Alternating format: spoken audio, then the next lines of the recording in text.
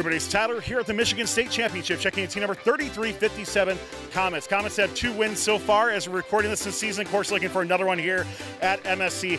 Comets have been building great robots every year. They're the Lamborghini of tank drive, and you got to check out what's gone into this robot here. Of course, we're talking about their decision to continue with tank as well, but take a look at the elegance of this robot. Just able to cycle so quick. Comets very consistent. We'll talk more about all that, some of the programming that's gone to it, coming up here on Behind the Bumpers. This video on First Updates Now is made possible by viewers like you and also the following sponsors.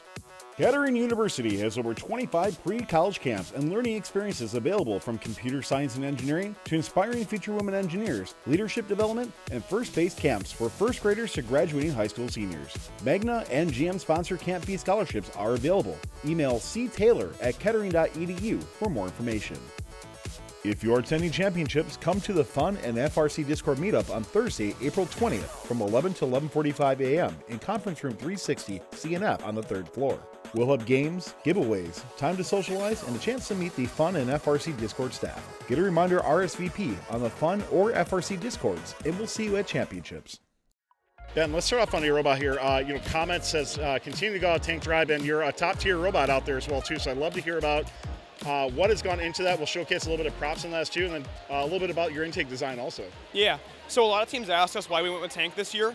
We're West Coast Drive like always, so the middle wheel is actually a little lower than the other two. The way we did that this year, last year we actually had 3D printed treads. This year we're going with this like black nitrile. It's kind of like conveyor belt tread.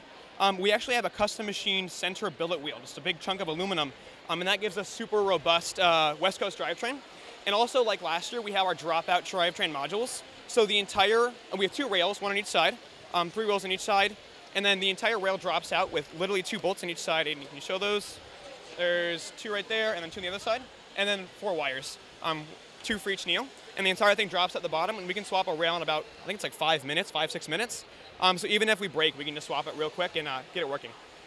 And then something else interesting about our robot is kind of we didn't focus entirely on going for the single substation or double substation initially. We actually went for floor.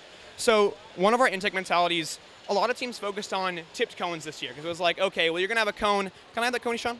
You can have a cone vertical on its side towards you, a bunch of different orientations. But the idea we went with is we want to have a really simple design that can do all of those kind of at once. And we ended up coming up with what we call our bull bar. What it is, essentially, it's just a bar that actuates via a linear extension mechanism, just kind of straight out. We actually had just a top roller on top of it. Originally, it was just the bar, but the idea is what you can have is, can I have that cone again, Sean? You can extend this bar out and tip the bar up, or run to the cone and tip the flange up using the bar. But you can also use that top roller as a normal intake for cubes, because cubes are essentially just like a ball. You can actually just run the roller over it and intake it into our end effector. You mentioned from game strategy-wise, you really wanted to focus on the floor. Why did you feel that was the most important thing for Comets? We somewhat overestimated how many game pieces were going to be on the floor. I think a lot of teams actually kind of realized that the single sub and double sub are kind of your strategy. We went more for floor because we overestimated how many game pieces, but it actually makes us really useful for odds-on and cleaning up that center area when no one else is going for it. Yeah, that's a really good point. I think a lot of the battle is going to be an autonomous or right after autonomous, right, and what's left for things. So it's so cool to see with Comets as well. Let's continue going with Aiden, talking about the arm and the end effector, and I'd love to see some of it displayed and demoed as well, too. It'd be really cool, Aiden.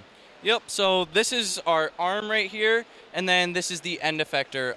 End effector is just 2 rollers driven by a Neo 550 back here, and then it's turned side, or they spin the opposite direction with these Onyx gears right here. As Ben explained, it kind of works hand in hand with our bull bar, but it's also unique in that we can come up to the single substation and we extend it a little bit, and then Hendrik, our human player, can just drop the cone straight in, or we'll intake cubes off the ground, and then we'll show a demonstration here. So hands free, enabling. There we go. So let's do cone first. So this is going to be our ground cone.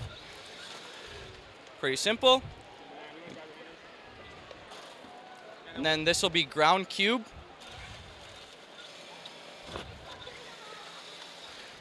There we go. And then one also side note here, just now for Michigan State Championships, we found a new strategy. We are doing upright cones from the single substation. There's our upright cone, and we found that is much faster than driving up to the single substation.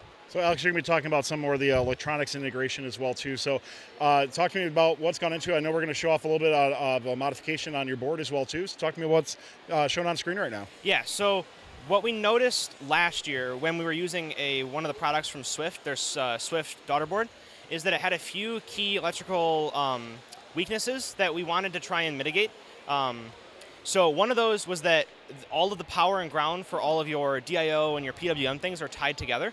So what we did instead is we tied power directly to each port so that they were able to, if one failed, it didn't kill the rest of them. And we also have a full ground plane. So doing a custom circuit board like that has made that portion of how we use sensors much more reliable. And then more on top of the topic of sensors, this year we're using a lot more sensors than we usually do. Our electronics are actually quite a bit more advanced. So on our end effector, we have these IR beam break sensors.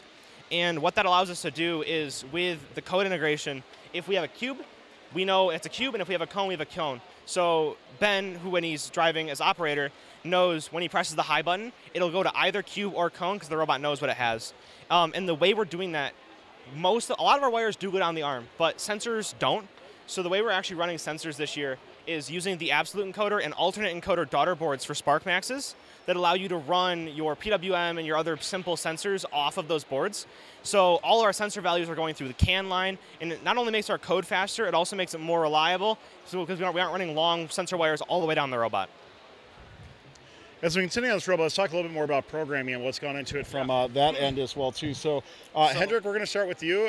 Talk more about what's gone into it with your auto retract, and I know we're going to Sean as well too. Talk kind of finish up on the cool programming on your bot. Yeah. So our auto retract takes in the values of the beam breaks. So when we're intaking, we can detect if we have a game piece in our end effector based on the beam break values, and then we can auto retract. So we have auto retract for every single intake. Once the beam break detects that the game piece has come out of the end effector, it'll come back down, and we can drive off and go get another game piece. Sean, I'd love to hear more about the state machines and the rest of your autonomous package and what you're doing during auto. And have you done any improvements looking into MSC or even beyond potentially? Yep, for sure. So as Alex briefly mentioned earlier, we use our beam breaks to kind of detect what game piece we have within the robot. This then allows us to alternate our functionality through our entire robot. So these two beam breaks are almost the bread and butter of our code this year. So based off if we have a cone or a cube, we actually actuate our arm, wrist, and elevator to different positions, so we have the most ideal placement position for each game piece. On top of that, within each subsystem, if you want to come in here, we have absolute encoders all over our robot. We have one here, we have one up here for our elbow, we have one for our elevator, and we have one for our bull bar. That allows us to kind of run simulated state machines within each of our subsystems, so that if our absolute encoder fails, we can kind of pivot back to our relative encoder. The reason why we chose to add this many sensors is because, you know, we've had reliability issues in the past, and we wanted to make sure we could be as reliable as possible this year. Moving on to our autonomous package. For MSC, we actually got odometry resetting working using a Limelight 3, if we want to pivot robot around, guys. So using a Limelight 3, we see the April tags around on the field, and then we reset our odometry. What this has enabled us to do is we actually have more reliable autons going over the charge station, so we can actually place a game piece, go over the charge station, grab one, and then come back and balance a lot quicker because we know our exact position on the field. And then it also has allowed us to get a 3 game piece over the bump. Are you also resetting during teleop right now, or is it just an autonomous thing? We just do it in autonomous because we try to attack our code in the way of, if we don't need something, let's not run it. So we don't reset our odometry in teleop. Fair enough. Well, COMETS, thank you so much for taking the time to tell us about your team and your robot. You're looking phenomenal, and we can't wait to see how you do here at MSC, and hopefully beyond as well, too. Thanks a lot, and good luck the rest of the way. Thank you. This video on First Updates Now is made possible by viewers like you and also the following sponsors. Kettering University has over 25 pre-college camps and learning experiences available, from computer science and engineering to inspiring future women engineers, leadership development, and first-based camps for first graders to graduating high school seniors. Magna and GM-sponsored camp fee scholarships are available. Email ctaylor@kettering.edu for more information.